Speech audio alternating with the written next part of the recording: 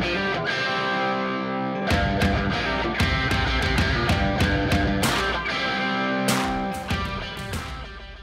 everybody, welcome back to Monster Motorsports Diecast Racing Network, home to the Pacific Rim Speedway. I am your host, Rubber Toe, and we are broadcasting atop the Yomatsu Hara Sakai Tower. And tonight, it's Sunday night, it's race night, and I am super excited because it is the finale of the Coupe-A-Cabana Diecast Racing Tournament. 2 semifinal rounds and 1 finals matchup to determine who will be the champion of the Coupe-A-Cabana and move on to the end of season King of Monsters tournament. But first up, I want to give a big shout out to Raw Sun God for being a channel member. Thank you so much for your support. If you would like to support us here at Monster Motorsports Diecast Racing, just click on the join button below and you can join for as little as $1 a month, where I share backstage behind the scenes stuff of our new build, what's going on. You get early access to driver matchups, things like that. It's really, really cool. So, shall we get onto it? I think we should. Yes, we should definitely get on to the finale of the Coupe-A-Cabana Diecast Racing Network. No, Diecast Racing Speedway?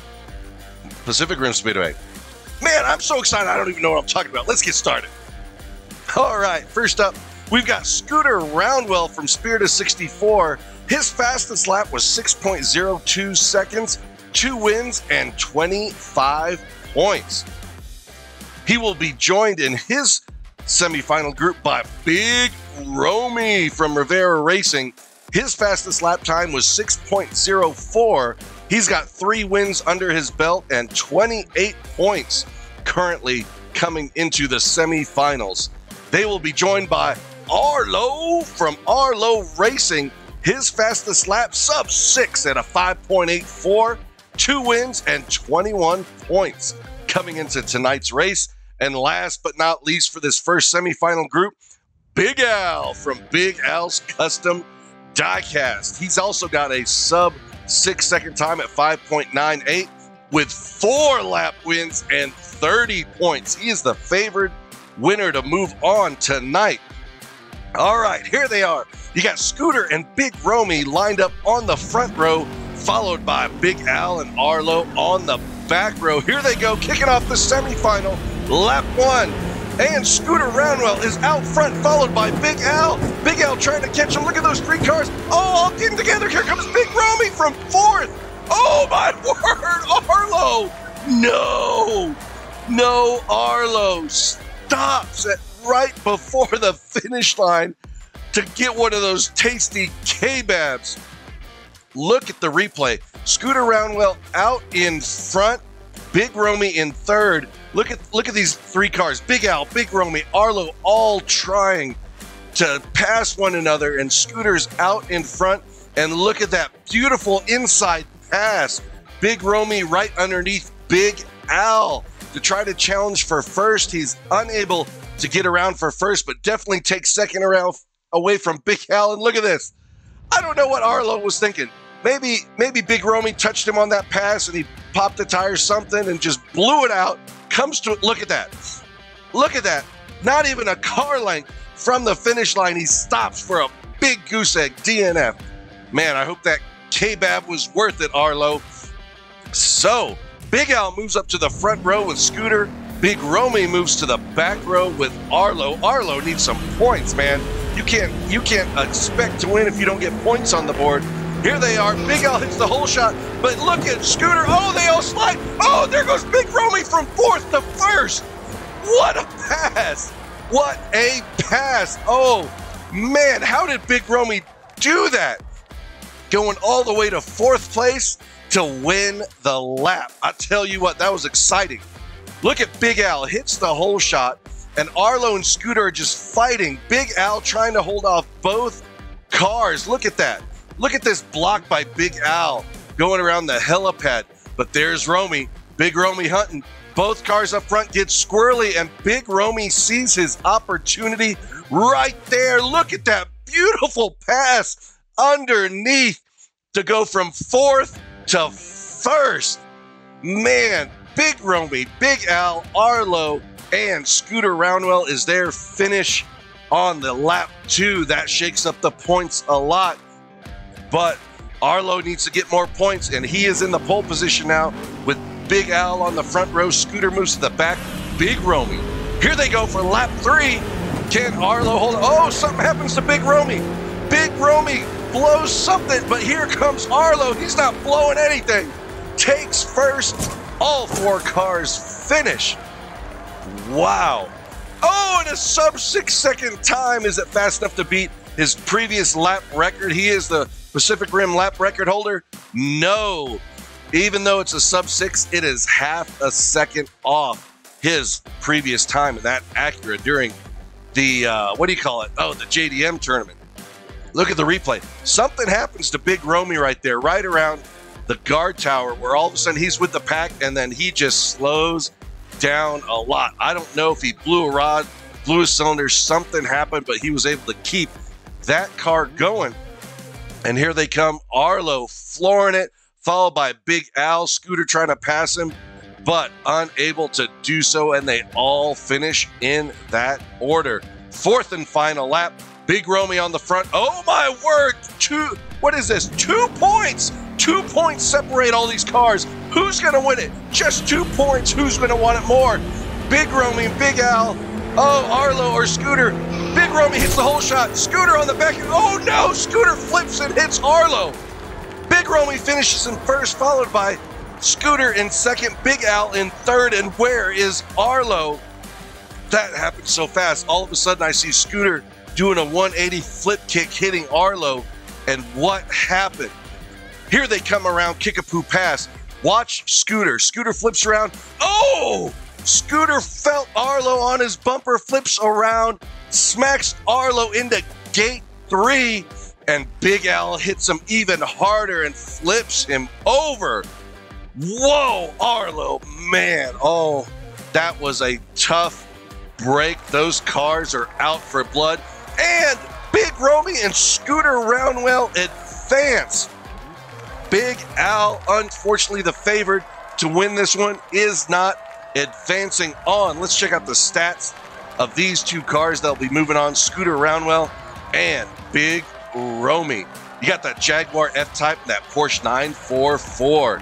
Man, both near the 70 gram mark, right around 6 seconds, and their worst finish was 4th. But man, Scooter, 2 wins. Whew, we'll get on to the next group right after this quick break. Hey everybody, Monster Motorsports is partnering up with Glenn's Car Creations. Glenn was so generous to create this new design for a t-shirt to represent what Monster Motorsports Diecast Racing is truly about. Be sure to head on over to our merch store link below to catch one of these t-shirts or a pint glass. Now back to the next group. You got Motor Breath and Aston Martin. His fastest time was a sub 6. He's got 3 lap wins and coming in with 20 points into the semi-finals. He'll be joined by Mopar Mac from Mac Racing. His fastest time was also a sub 6, 3 wins and 29 points. He is the favored to move on to the semifinals in this group. And up next is Apotheca Death from Raw Sun God Racing. Her fastest lap time was 6.34, 2 wins and 20 points coming into the semis. Last but not least, we've got Blaze and Raiden, the dynamic duo from Dogtown. Their fastest time also a sub 6 at 5.79, 3 wins and 25 points. This is one tough group. Which of these 2 are going to be moving on to the finale? Blaze and Mopar Mac on the front row, Motor Breath and Apotheca Death on the back row here for lap 1. Here they go. Mopar Mac gets a quick out, but Blaze hits the whole shot, followed by Motor Breath. Blaze getting squirrely, but can Blaze hold off first place? And he does!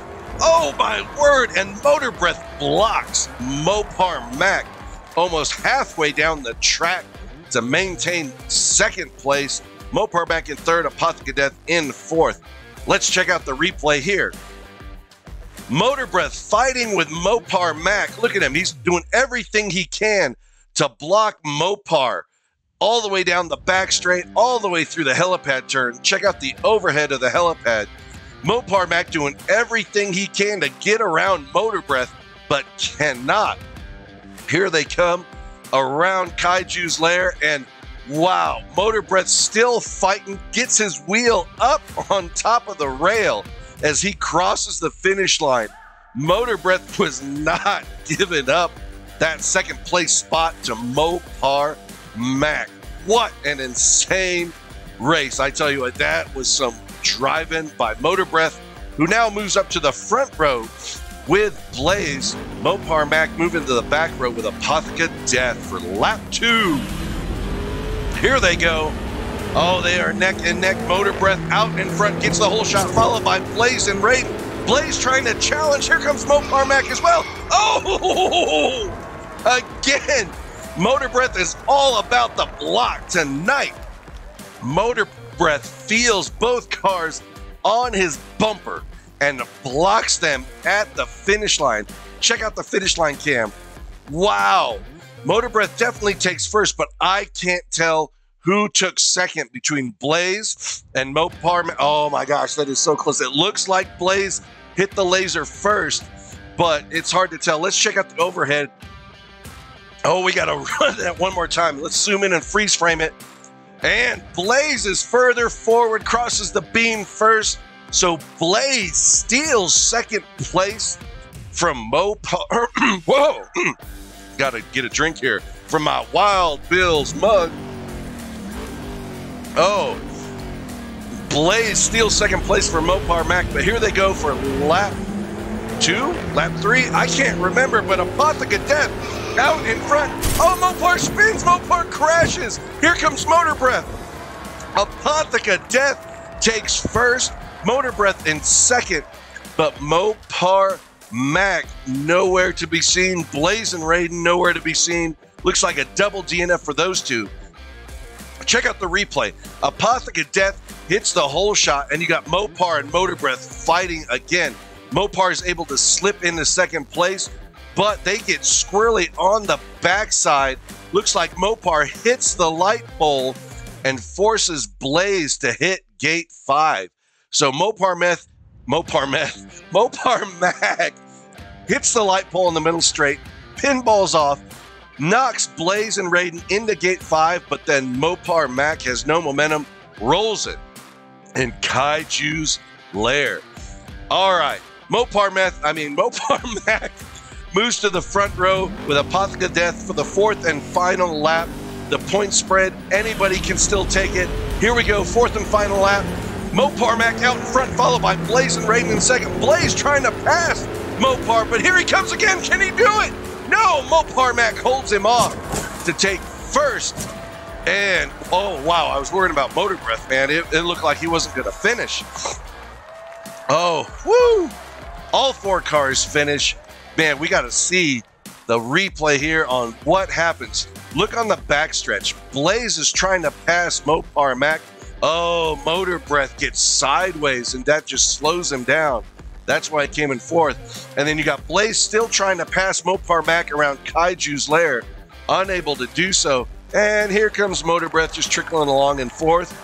Oh, the final point standings. Motor Breath, even with a 4th place, moves on with Blaze and Raiden. And Mopar Mac, the favored, is denied his chance to go on to the semifinals. Here are the point stats for that Jaguar and that Aston Martin, both each with a win. Fastest lap time, 6.2 versus 6.3. Woo! Man, and Motor Breath, the lightest car, moving on to the semifinals with 49.7 seconds. Here are your finalists. Ladies and gentlemen, you got Scooter Roundwell, Big Romy, Blaze and Raiden, and Motor Breath. Because why? It's metaphorical. All right. While these cars get up to the start gate, we're going to take a quick, short break. Don't go anywhere. Hey, everybody. If you want to support our channel, head on over to our merchandise store and pick up a t-shirt like this one or one of our sweet pint glasses. We do teas and pint glasses for all our races. You can also click the join button below to become a channel member for as little as $1 a month. All right, we are back. It is the finale. One of these cars moving on to be champion and the King of Monsters end of season tournament. Scooter and Big Romy start off on the front row. Here they go, lap 1. Scooter Roundwell gets the whole shot. Motor Breath hits gate 3. Motor Breath hits gate 3. Oh, and another photo finish. Oh, this is insane. This is insane. Insane in the membrane. Insane in the brain. Oh my gosh. Ooh. I'm losing my voice. Look at the replay. Scooter Roundwell hits the whole shot. Motor Breath in second. Motor Breath overcorrects. Hits gate 3. Gets completely taken out. Big Romy and Blaze fly right by. Wait, where did he go? Where did Motor Breath? Oh my gosh, falls into the police parking lot upside down. Oh, he's upside down, but at least, you know, you got the police, you got emergency services. Hopefully Motor Breath is okay. Scooter Roundwell gets squirrely. Big Romy tries to pass, and then Blaze, with a last-second charge, tries to take advantage. Oh, who finished in second? Oh, freeze frame. Blaze steals second place from Big Romy, just like he steals second place from Mopar Mac in the semis. Wow, Blaze knows how to get that extra inch out of that car. Oh, Motor Breath and Scooter Roundwell now on the front row for lap 2. He needs some points after that DNF. Motor Breath out in front, hits the whole shot. They both get squirrely. All cars challenging. Motor Breath able to stay in front for first. Oh!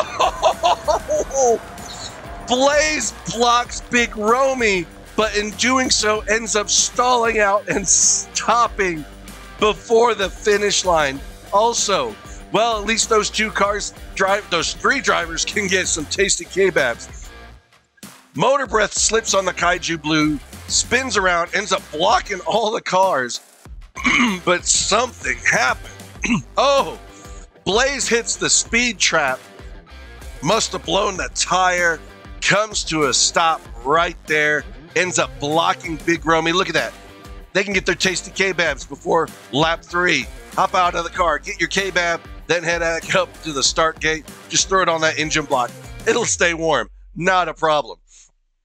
Woo! Halfway through the semifinals, here is the point standings. Wow, it looks like Scooter Roundwell is taken away, but here comes Motor Breath, but don't count out Big Romy and Blaze, both now on the inside lane. Watch them get some points here. Blaze gets the whole shot. Motor Breath in second, Scooter in third. Oh, Blaze spins. Blaze trying to block.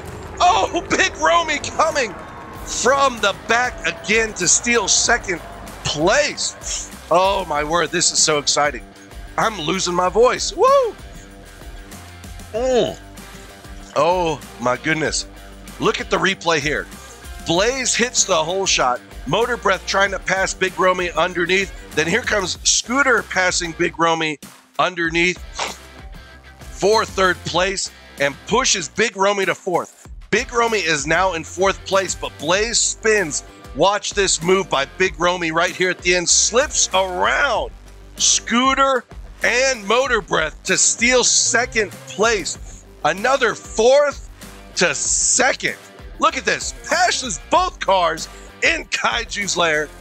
Oh, and Blaze and Big Romy are back in it to win it. Just like the lotto. You got to be in it to win it. Let's see the point spread.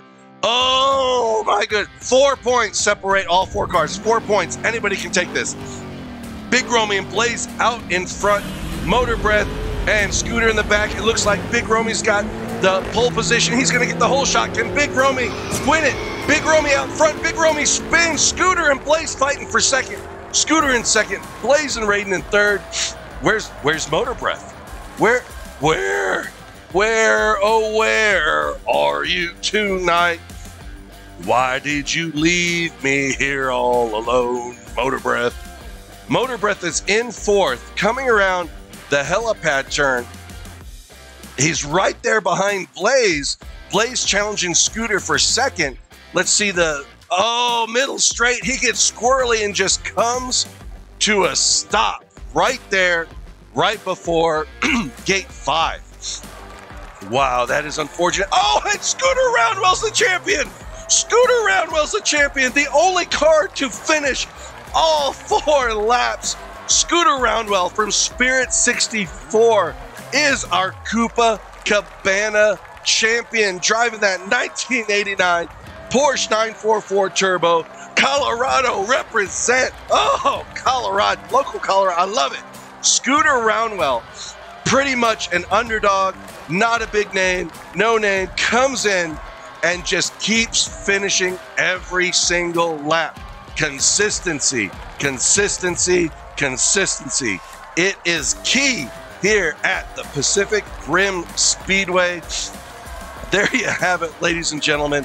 Scooter Roundwell from Spirit 64 has won the Coupe-A-Cabana Diecast Racing Tournament. We'll be right back with final thoughts right after this. Oh my gosh, welcome back. That was an amazing finale to the Coupe-A-Cabana Diecast Racing Tournament. Man, you had Arlo, you had Big Romy, you had Mopar Mac, you had Big Al, the rookies, Blaze and Raiden, the first driver co-pilot team, all to make it to the semifinals. All these big names, and Scooter Roundwell just slipping right in there. But that's the thing. Scooter finished every single lap. He was consistent. He stayed in the top 3 positions every lap. Never DNF. I'm pretty sure, he never DNF and just kept going. What an epic finish. Oh my word. So that is the conclusion of the Coupe-A-Cabana Diecast Racing Tournament. Be sure to hit that bell notification to be notified. Well, that's what it is, a bell notification, so you get notified of all our future content. Next week is the kickoff to the Ramrod 400. This is a big blower, big motor mail-in tournament, and the rules are simple. Any car, any casting, any wheel or axle combination. One rule, you gotta have a big motor that is bigger than the roof, taller than the roof. I don't care if the motor's mounted on the front. I don't care if the motor's mounted on the back. It's gotta be taller than the roof. So this tournament is nothing but big motor cars to give homage to the Oldsmobile 442 Big V8. So I've got a sneak peek for those of you that have stuck around. Here is the intro for the Ramrod 400. You don't want to miss it. I am Rubber Toe, wishing everyone to be safe and keep your wheels on the road.